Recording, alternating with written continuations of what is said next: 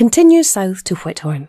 Saint Ninian, Scotland's first saint, was born and educated under Roman rule in AD 397 and built the first ever stone-built church here, founded over a century before Iona. This is the earliest Christian building in Scotland.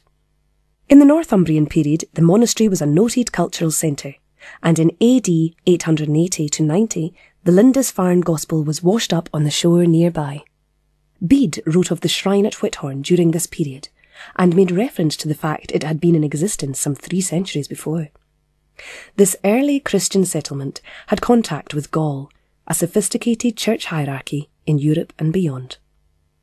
It imported fine wines and pottery, and was a thriving literate community, and as such is possibly Scotland's oldest civilised township.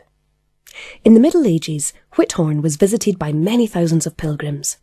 Bruce visited a few months before his death in 1329. King James IV was a frequent visitor, once on foot all the way from Edinburgh. Mary Queen of Scots made the last royal pilgrimage in 1567, as an Act of Parliament in 1581 made this observance illegal. The Whithorn story, run by the Whithorn Trust located on George Street, is the best way to find out more about this royal borough and its ancient past. The mixture of objects, interpretation panels, models and figures all combine to bring the story of Whithorn through the ages to life. Follow in the footsteps of kings and pilgrims and marvel at the collection of artefacts that have unveiled themselves here over many years of detailed excavations. An outside picnic area and a first-class tea room, offering home baking and light homemade meals, as well as a very interesting shop, are all located on site.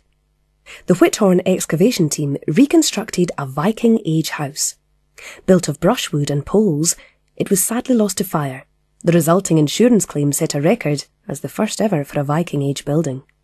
The wider area hereabouts is known as the Machars, a lush green triangle lying between Wigtown Bay and Luce Bay, whose famous sons include the novelist Gavin Maxwell and Alistair Reid, an important 19th century economist and father of conservation.